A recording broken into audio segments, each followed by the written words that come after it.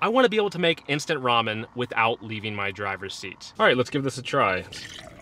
I'm going to set this down and give it time. It has a little buzzer and will automatically shut off once it reaches 100 degrees Celsius, or the boiling point of water. I assume it's at 100 degrees. There are plenty of car kettles where you have to plug in a plug into the cup, and I don't like that at all. I don't want to have to hunt for the cable. I just want to set this base up somewhere convenient, and then when I want water to boil, I will put it in here and set it on there, and good to go.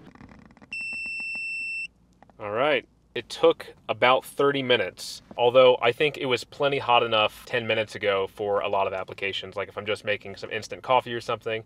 And currently the base is not, the base comes up with it, so I'll need to like Velcro that down. But then that should be quite convenient.